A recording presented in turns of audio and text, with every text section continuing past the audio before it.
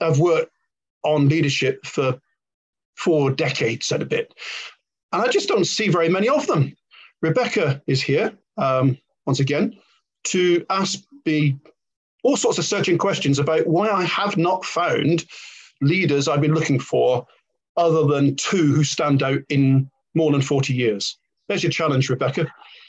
Thank you. Well, first of all, I want to know, what do you mean by leaders or leadership? Sounds like we rehearsed this, but in the case, well, I'll fall back on my most significant leader by writing, if you like, the leader I've read most of and really respect most, Warren Bennis. He's now the late Warren Bennis. What a fantastic writer and wonderfully telegenic, did great videos. His definition of leadership is the wise use of power. Now, that's a bit general, but it's value-laden. What is wise to one person isn't somebody else. Hitler would have thought he used power wisely. Donald Trump thinks he uses power wisely.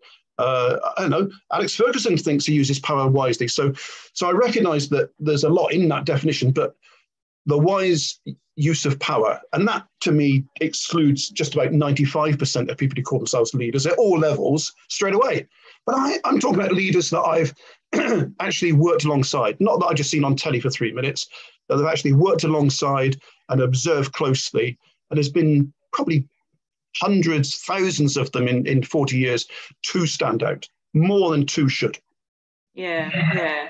So what skills do you see that leaders need?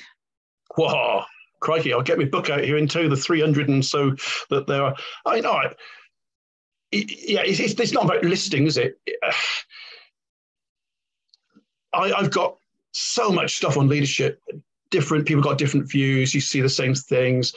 The same issues recur. We keep hearing about empathy and engagement and drive and foresight and perception. We can come up with those lists.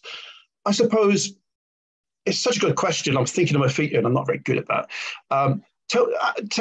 Ask it again so I'm tuned into it. Okay, I shall make it slightly easier. What are the top 3 skills of leaders? Oh, I don't know. I'm not even sure I'm going to answer that. I'll probably go back to answer it the way I was going to, because I don't want to come into a sort of like, it is a set of specific skills. I'm not sure it is, because it's nuanced. So what makes a leader different to a manager? Okay, well, again, I'm trying to find a way to answer your question, which is the way I really want, and to focus on the 2, because I'm thinking about what makes the 2 people that I think stand out as leaders stand out against hundreds of other candidates that I've worked with and alongside, certainly dozens that I've actually worked with. Those 2 stand out because they were very different, for one thing. And I think sometimes being a leader is about being prepared to be different. Because if you read a book on leadership and try and be the leader that author wants you to be, that ain't going to work.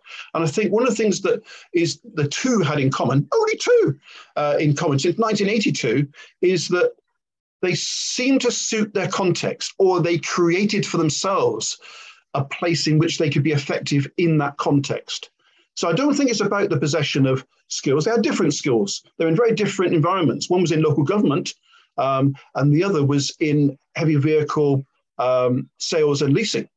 So very different environments. And I think if we're talking about skills, it's again such a good question you ask, it genuinely is. I'm going to answer it in terms of perhaps the skill that those 2 use really well was adaptation to circumstance, and not just the imposition of a skill set they've used somewhere else that was effective there. They seem to have this intuitive ability to use what they've got in the circumstances they're in.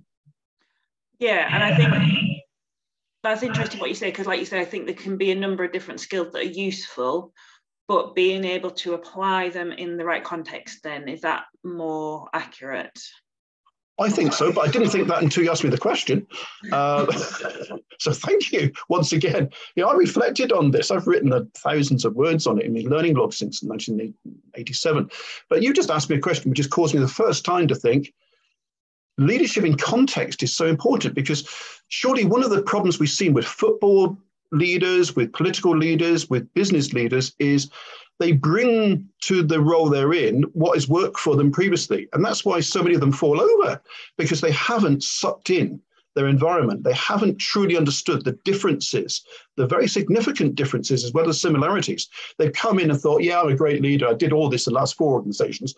I'm going to do it here. And it all falls to pieces, because what they didn't do is what those two did well. And that was spend the time it needed. And in one of them's case, 6 months.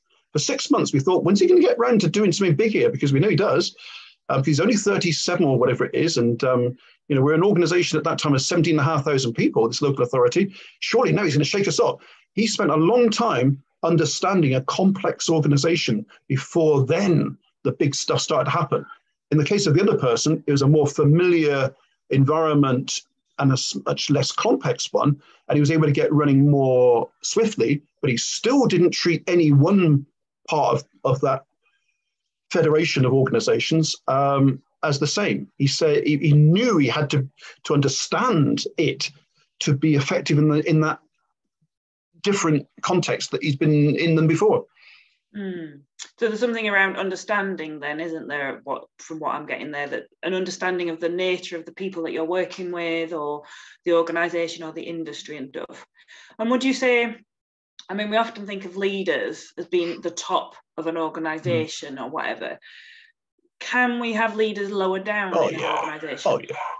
And that's where most of them are, because if all we thought of as leaders are the people at the top of the pyramid, then we're not talking about very many people, are we?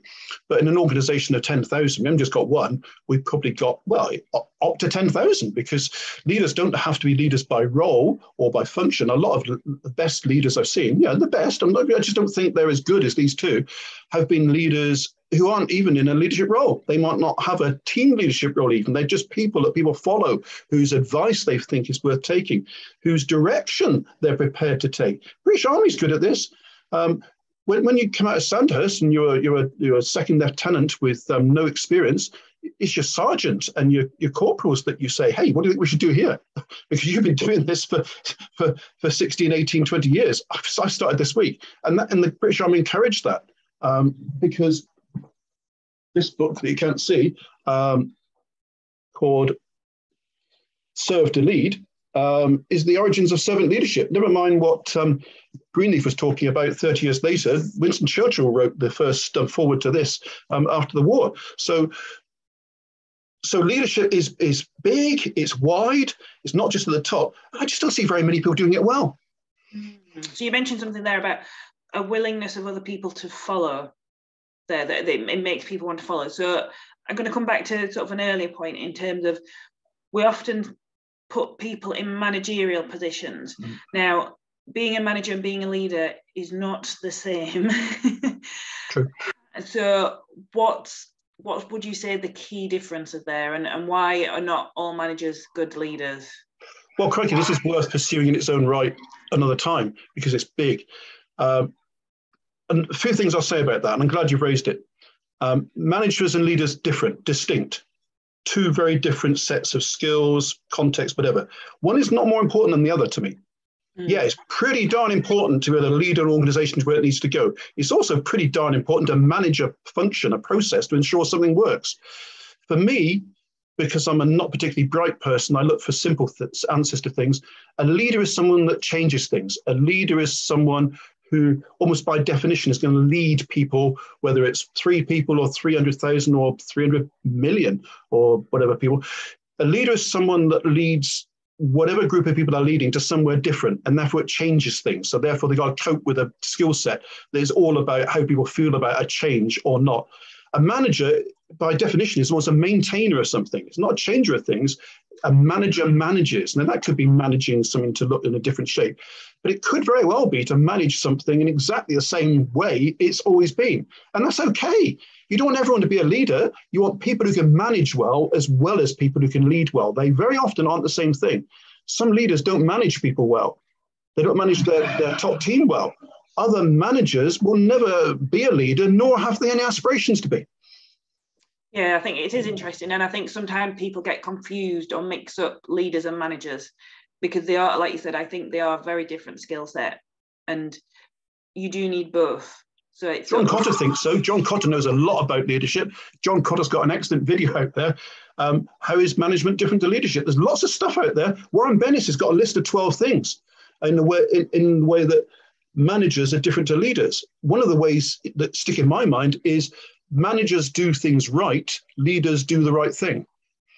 Ooh, I like that. I like that.